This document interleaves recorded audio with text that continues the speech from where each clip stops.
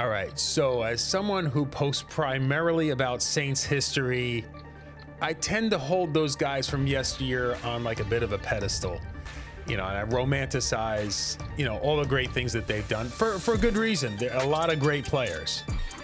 Now, if we're specifically talking about running backs, you know, there's a lot of great players all throughout the timeline of Saints history. You got the guys like Chuck Muncie, George Rogers, graduates into Dalton Hilliard, Ricky Williams, Deuce McAllister, and you get into some of the more recent guys like Pierre Thomas and Mark Ingram. All of them great running backs. All of them did a lot of things really well. However, there is no denying Alvin Kamara and his greatness. Do you think he's the greatest running back in Saints history? In my opinion, I already do. But I'm going to help try and convince you, if you're on the fence, why he is, and if not now, will be the greatest running back in New Orleans Saints history. So we're going to get into the numbers in a second, because not only did he just set the record for most career touchdowns, there are a whole slew of records and notches that he's going to get in the Saints leaderboard coming up as soon as this week that are worth noting. But before we get into any of that, I want to talk about some of the things that make a running back great. Aside from availability, everybody says that the best ability is availability. Obviously, you got to be on the field. You can't be injured all the time. You can't have substance abuse issues. You can't have these, you know, like the beginning of the season when he got suspended. Can't have those kind of issues all the time, because it's going to affect your ability to climb the ranks and be looked at as a guy that's going to be a lethal threat week in and week out. Now, I'd say if there is a knock on Kamara, the one knock would be he's not this 250-pound guy that's going to plow his way through the line. But there are many instances throughout his career already that they're looking for a 3rd and 1, a 4th and 1, something like that. And whether it's the power and the leverage that he uses by getting low, or his elusiveness and his vision to find that hole, that he'll get those yards, those tough yards. Quick snap, Kamara in a crowd and into the end zone for a touchdown, Saints. Another thing you look for in a running back is awareness. Kamara, incredible awareness. Things out, he usually does for that defense. Crossed over to Kamara, gets out of traffic. Look how many Rams he was able to dodge. Vision, you want to talk about vision? Alvin Kamara, he sees the field. He sees things opening up before they even open up. Another check in the box for Alvin Kamara. Never know what to call based on personnel. Kamara, look at Kamara go. Look at Kamara past the 50 and racing down the sideline. They can't get him. He breaks it for the touchdown.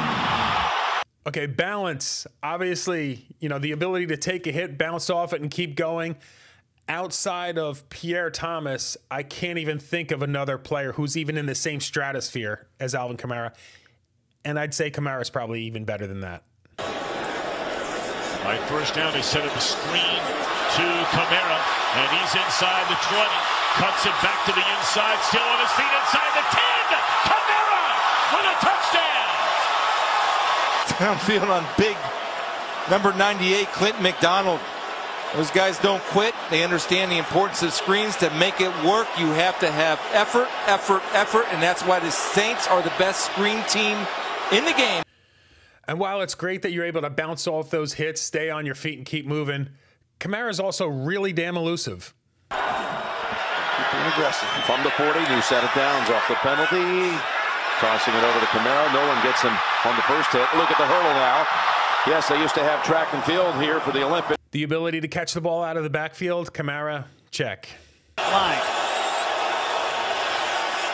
Dink and dunk right now for the Saints, although Kamara makes it a much bigger game with the run after the catch. The ability to break tackles, we spoke about that a little bit earlier, but you got the combination of his elusiveness, his balance, and his ability to kind of get low when he needs to. Kamara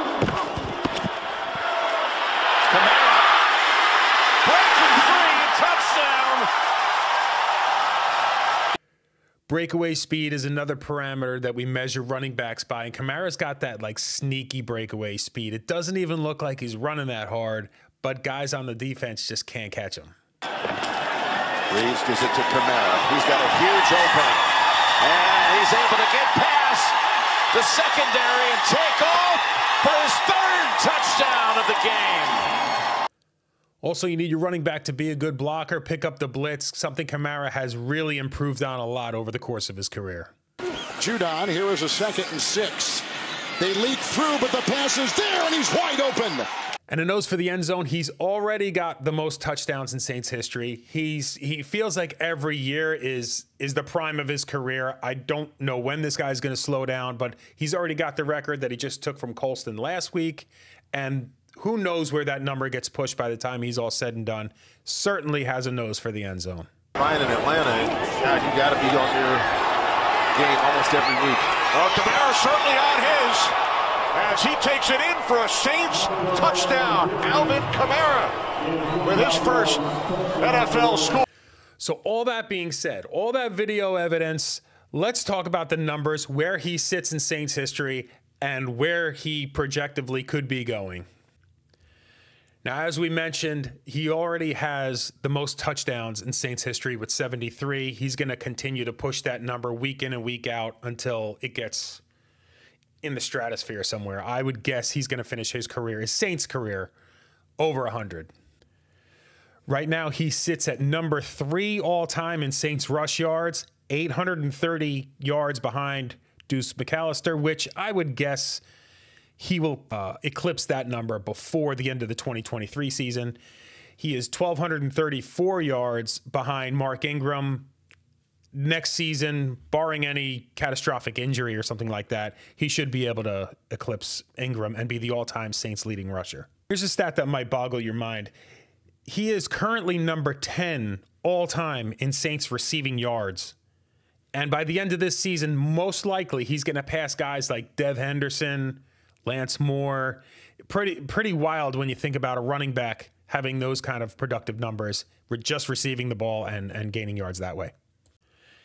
He's also number 5 all-time in receptions, and he's not going to pass Marcus Colston. That would take a really long career to do. But the fact that he may pass guys like Eric Martin, Joe Horn in receptions is just equally as wild.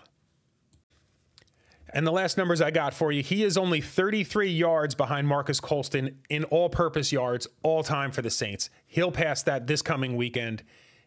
Just mind-boggling what this guy's done. It seems like he just got here, and maybe that's just me showing my age, but it is what it is. All right, so I don't know if I've convinced you. Maybe if you agreed with me coming into the video, maybe this was just a celebration of Alvin Kamara. If you didn't agree with me, maybe you're stuck in the, yeah, but he still hasn't done X, Y, and Z. I don't know. I mean, I got my whole list of things that he's done. I don't know what more he would need to do to prove that he's the greatest Saints running back of all time, but AK, if you're watching this, you're already there. Who dat, everybody?